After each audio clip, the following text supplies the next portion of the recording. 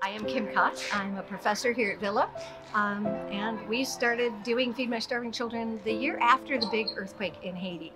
And we do it because too many kids die every day. 6,200 kids every day, one every 15 seconds.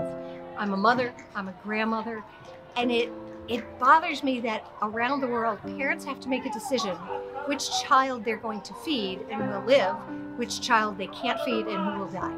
I can't wrap my head around that concept, and so this is a way to change that.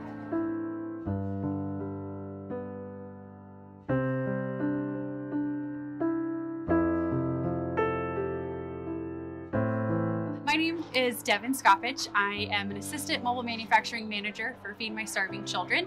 We are here to facilitate a FMSC MobilePack event. We come from all over the country. We've got warehouses in Arizona, Pennsylvania, Minnesota, Illinois, and Texas.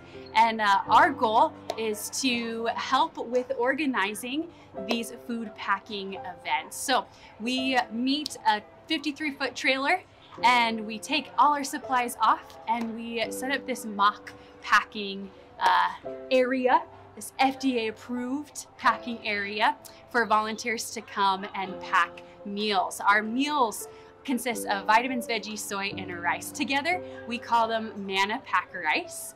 And this MobilePack rice is sent to kids around the world. We actually send food to our partners in over 90 different countries. We have over 200 different in-country partnerships, such as missionaries, humanitarians, orphanages, whatever it may be. Those are the ones distributing the food and giving it to kids who need it the most. We know that 1 in 9 goes hungry every single day. So Kim, actually, our host, has seen herself what these starving kids have to go through, and so she felt impressed, she felt moved to be a part of the solution. So she actually found Feed My Starving Children and decided, you know, we're gonna do a MobilePack event in Buffalo, New York.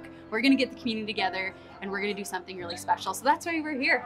And I'm so excited to be joining everyone. The last one we did wasn't until we had to close MobilePack for a period of time due to COVID. So it's been a minute, but we're excited to be back.